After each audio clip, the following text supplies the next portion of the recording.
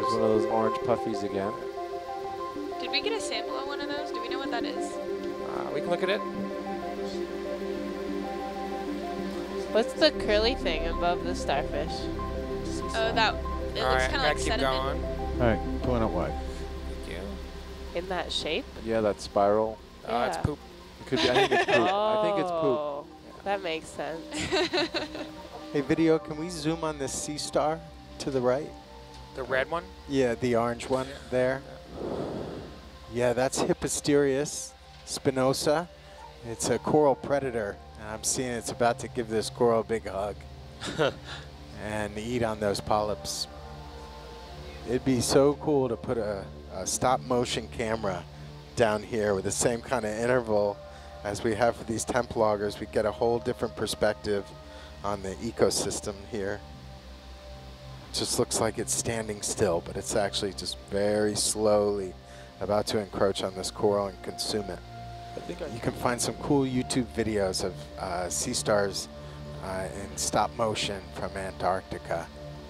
They also move across as the salt water forms these brinicles, Come wide, please. little icicles of seawater in Alex, can you come wide? the shallow water. Thank you.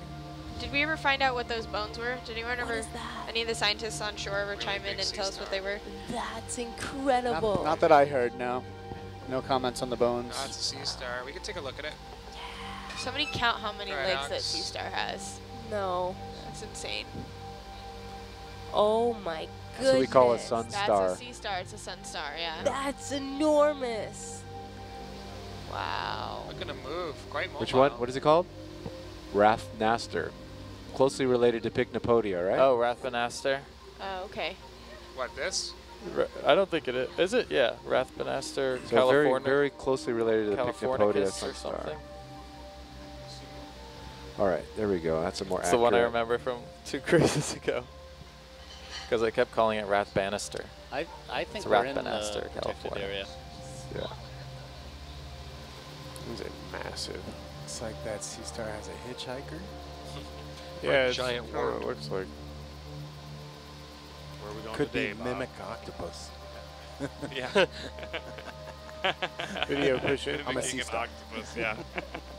I swear. Just missing one arm. Yeah. Well, it's an arm here and there. Yeah. Just grow it back. Wait a minute, I think That's I part of see why an 8th arm back there. Some people like the mobile lifestyle. Yeah. Tunicate's friends probably don't get it, but All right, go ahead for zoom. Coming on in. Oh yeah, this is a great shot. So I think you can just about see the tube feet on the bottom. So this is a type of sea star, and the tube feet just underneath the arms. That's how it's actually moving across the rock structure. And when it's in this position, this usually means it's eating something. So can you see how its body's all hunched up? It's because it's probably trying to ingest something under there. Is that antenna?